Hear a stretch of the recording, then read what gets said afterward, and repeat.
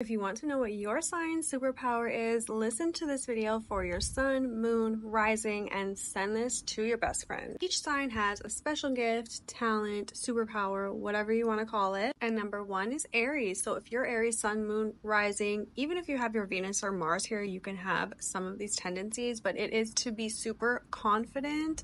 Aries people are never going to shy away from something. They are always going to be bold, confident, and ready to take action. Even if they don't feel confident, they will still move in the direction that they need to go to get what they want, because they understand that action is what gets them where they need to go. Now, Taurus, your superpower is longevity. You are able to stick with something even if it might not be the best thing for you in the moment. Taurus people will stick to something and stay where is comfortable, stay with what they know, really until the end. So this is something that can be a very big superpower: loyalty, longevity, and basically just working until the job is done. Next is Gemini, and your superpower is communication. Gemini people are very witty, very good communicators, and super intellectual individuals. They're very thoughtful and not afraid to speak their mind. So Gemini people can get across their message and just overall can have great communication skills. Next is Cancer, and their superpower is protection. They will protect the ones they love, themselves,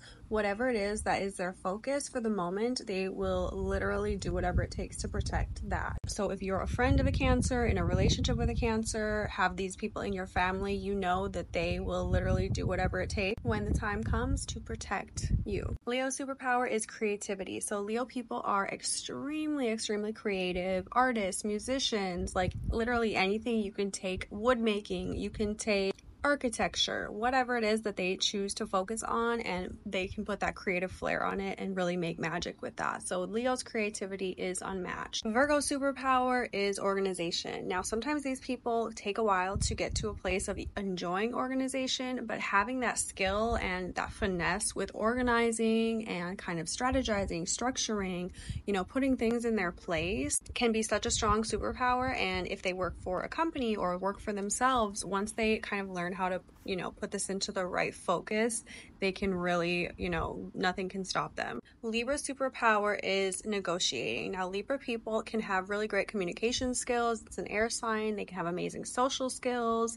They can kind of know how to present themselves in a situation to sort of, be very pleasing, and maybe they look the part, or they're just speaking the part. But that negotiating, and especially within like business and even just within relationships, like they can just negotiate in such a good way, and that can really get them very far in life. Now, Scorpio, their superpower is intensity, and that's really in whatever they choose to put their focus on. They're a fixed sign, so they can be very loyal and like steadfast to something, but it's more that intensity that they bring to the table that really no one else can match. Like they will do the most. They will bring that intense energy and just kind of that almost obsession with what they're doing, which can really get them very far in life, and sometimes almost make them like an expert on things, just because they have such a deep obsession to do something or learn about something.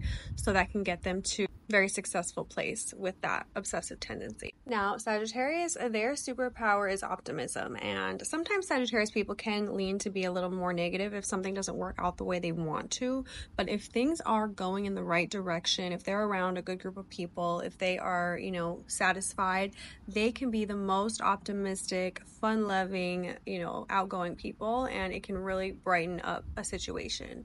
And if you are working with them, or if you are on a project with them, they can kind of bring that optimistic light and just kind of high energy to the situation. Now, Aquarius' superpower is their ability to cut things off when the time comes. They have kind of this detached quality, and if you have Aquarius placements, there is this ability to kind of intellectualize something and just sort of cut off the whatever it is that is bothering you and just move on from it. When something's not fulfilling you, serving you, when something is being too emotional or too just not the vibe, there is this kind of cut and dry way that they deal with things, and it can be a little bit selfish. Like they have a bit of a selfish tendency to I don't like this vibe with this person anymore, or this situation, I'm just gonna end it.